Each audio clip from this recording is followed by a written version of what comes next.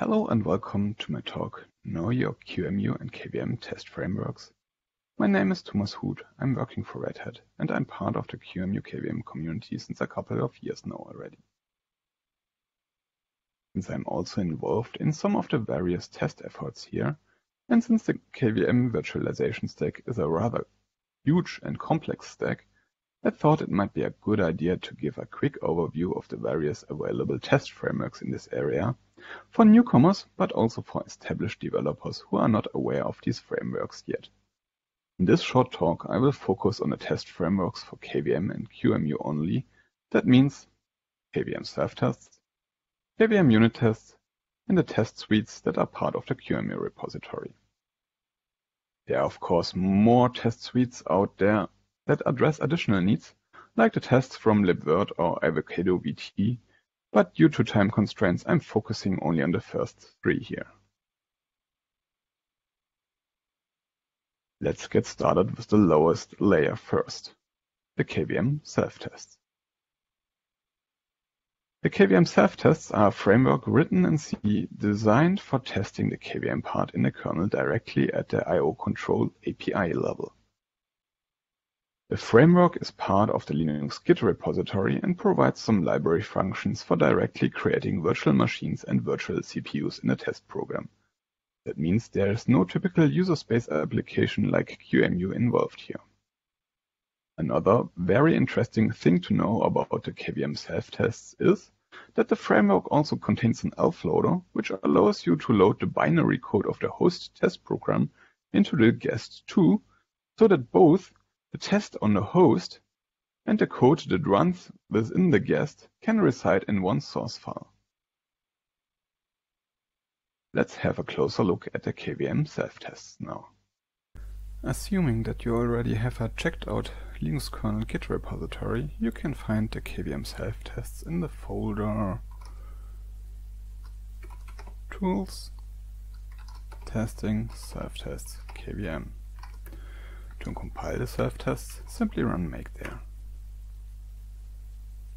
To run a test, you can simply run the test executable directly. For example, let's run the dirty log test.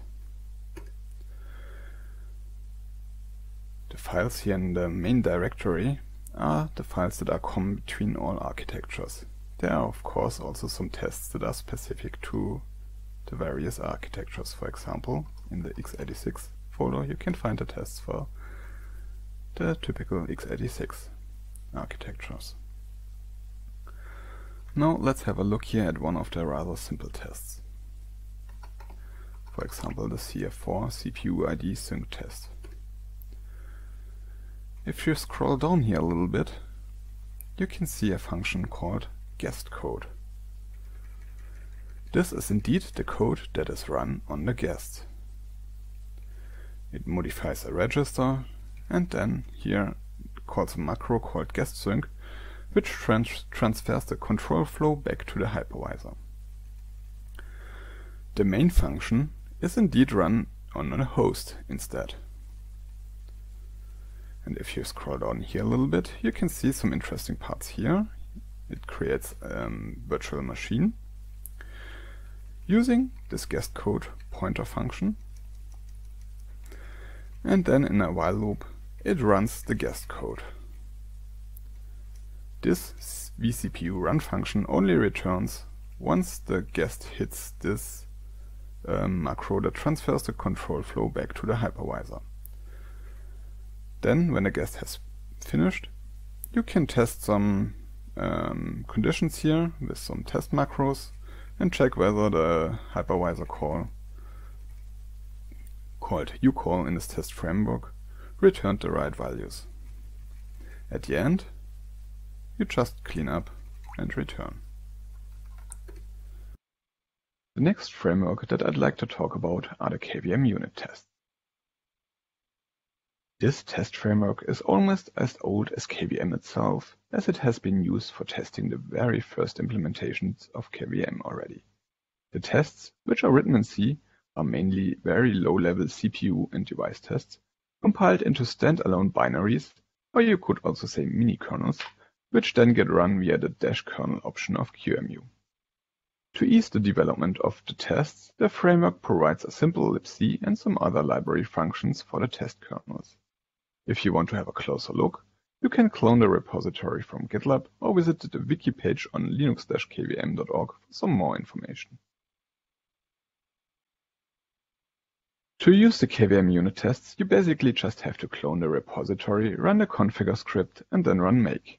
If you have a cross-compiler installed, you can also compile the tests for other architectures like ARM or S390 by passing the --arg and some other options to the configure script. To run the tests, you can use the provided runtests.sh script, which takes the test descriptions from a file called unittest.cfg. Alternatively, you can also run a test manually by directly starting QEMU like this. This runs the sieve test, and if you want to make sure that the test can terminate properly at the end, you should also specify the either debug exit device at the command line. Let's see these tests in action now. To use the KVM unit tests, run configure first, then you can compile them with make. This creates the binaries in the corresponding folder of the architecture. To run the tests, simply use the run test script.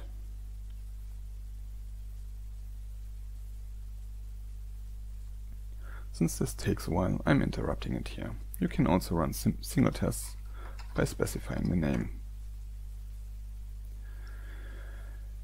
To have a look at the available test definitions, have a look at the unittests.cfg file.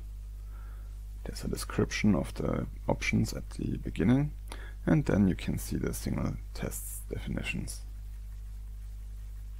This is especially useful if you want to run one of the tests directly with QEMU. For example, I already prepared a command line here for running the xsave.flat file in QEMU. That way you can see the serial console output of the test, which reports pass or fail for each single subtest in the file.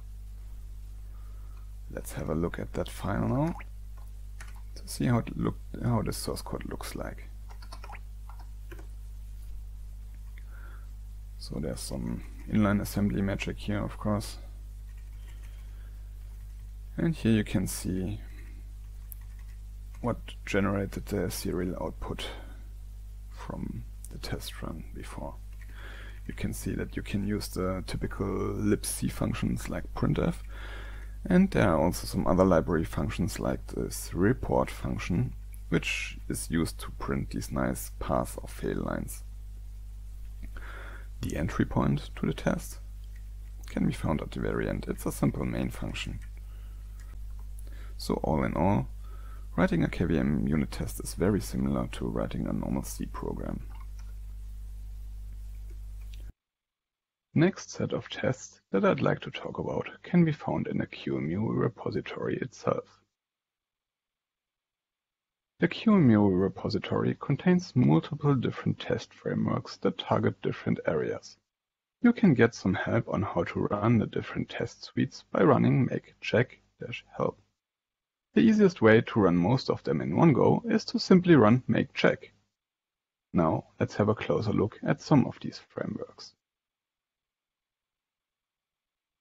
The first set of QEMU tests that I'd like to mention are the unit tests.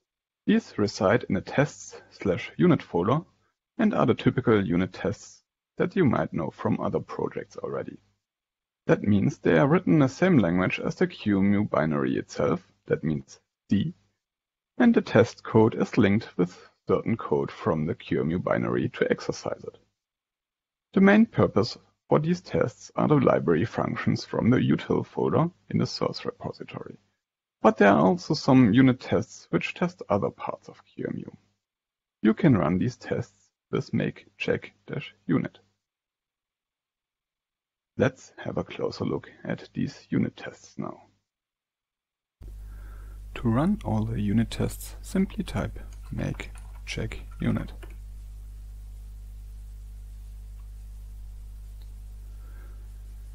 Since this takes a while, I'm interrupting it here now too. You can also run single unit tests by simply executing the binary directly. For example, the UID test can be run like this. Now, let's have a look how that works in detail. For example, the UUID code that is linked into the QEMU binary can be found in this file here. And you can see this is a typical library function for generating a UUID or comparing a UUID with a null UUID. And the test is exactly exercising these functions. So if we have now a look at the test source code, which can be found in a test/unit test UUID file, you can see here that there are some predefined UUIDs, and for example here's the test that checks whether a UUID is null. So it defines some UUIDs and then it simply runs the library functions and asserts that it returns the right values. The main function at the end is the entry point here too, and as you can see, this test uses the gtest functions from the glib framework. Most of the other unit tests work similarly. The second set of QEMU tests that I'd like to talk about are the so-called I/O tests. These reside in the test/QEMU I/O test folder and are a mixed bag of various Bash and Python scripts that are used to test the block layer of QEMU. You can run a subset of the tests with make check-block, but for running all of them with more fine-grained control, you should go to the test/QEMU I/O test directory and run a check script there directly. Let's try that out. To run the I/O tests, you best go to the I/O tests directory where QEMU has been built. Here you can find the check script, and if you run it with -h, you get a nice help text about the available options. For example, if I want to run the tests with the raw image format, I can do so by running it with -raw. Since this takes a while, I'm interrupting it here now. Let's have a look at the sources. Most of the I/O tests are still named by a number only. Some newer tests have real names, but the majority is still just a number. So for example, if you have a look at the test 51, you can see that this is a simple bash script. If you scroll down here a little bit, you can see that this test here runs QEMU in various ways.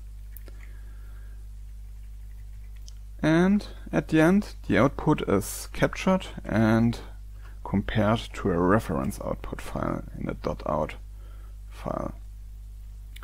And if the output of the test run does not match this reference output, then the test fails.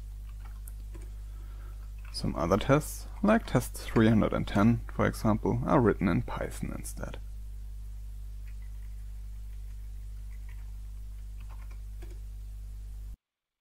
Another major test framework in the QEMU repository is the so-called Qtest framework. The related files can be found in the tests/Qtest folder. This framework, which is also written in C, can be used to exercise devices in QEMU directly from within the emulator. To do this, the tests start a QEMU binary with the so-called Qtest accelerator, which replaces the CPU of the emulated system with an interface for the test binary. That way, the tests can read and write guest memory, trigger interrupts, step the clock of the emulated system, and do some other tricks that would not be possible otherwise. To visualize this, here's a picture how QEMU is normally run. The QEMU binary emulates the guest environment with the CPU, the memory, and the devices. Now if a Qtest runs, it replaces the CPU with this Qtest accelerator that also provides an interface for the external Qtest program. That way the test code can read and write memory or trigger I/O actions in the device, just like the normal CPU of the emulated system would normally do it. So how does this look like in action now? To run the Qtests, simply run make check Qtest in the folder where QEMU has been built. Since this takes a while, I'm interrupting it here now again. You can also run individual tests, but in that case you have to set the Qtest QEMU binary environment variable first to point to the corresponding QEMU binary, in this case the x86 binary. And I want to run the Q35 test here. Let's have a look at the corresponding source code, which can be found in tests Qtest.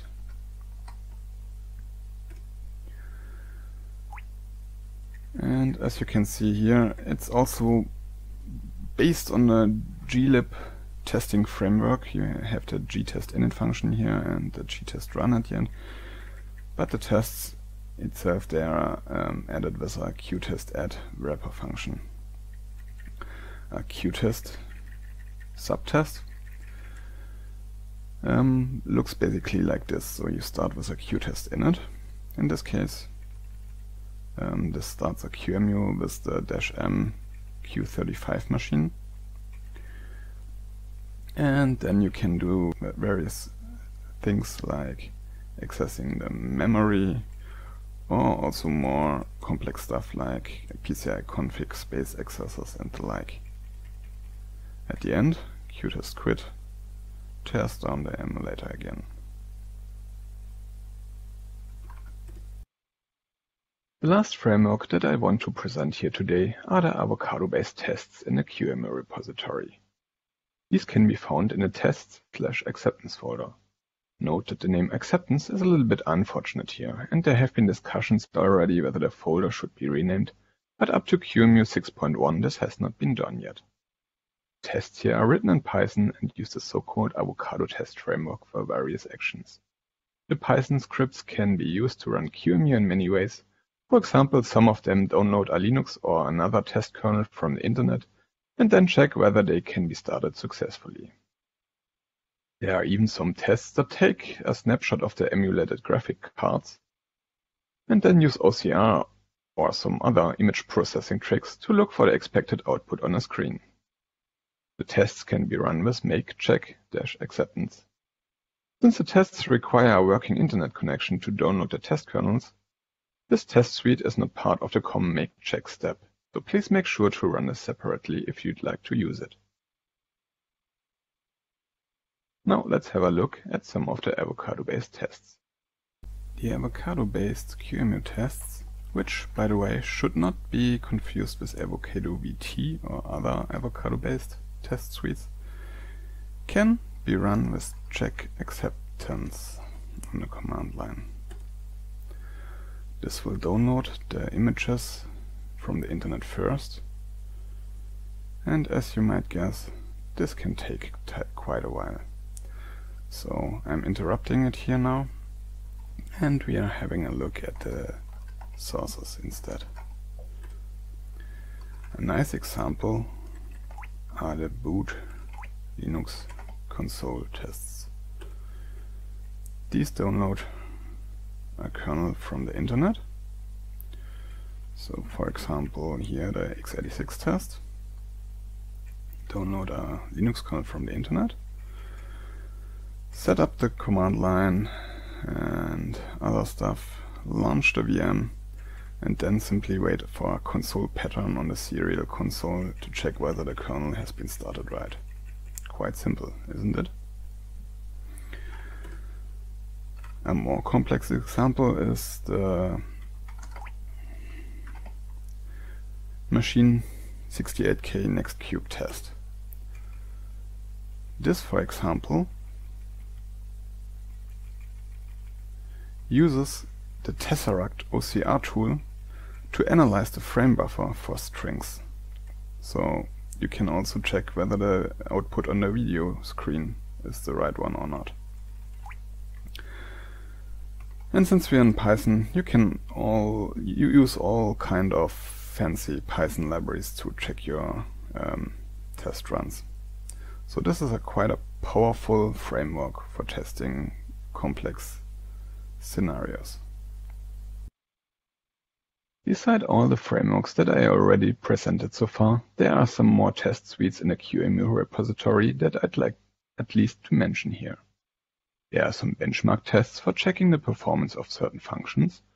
There are some tests for checking the QAPI schema of QEMU, and tests for verifying the CPU emulation parts of QEMU, like the FPU soft float tests, the TCG tests, and the decode tree tests. Additionally, as I already mentioned earlier, there are more external test suites out there like the Avocado VT tests, but these certainly deserve their own presentation, which are available for some of them by other people already. For my presentation, I've got to stop here now. I hope I was able to give you a good overview of at least some of the basic KVM and QEMU test frameworks, and that you enjoyed my talk. Please let me know in case you've got any questions. Thank you for listening, and enjoy the rest of the conference.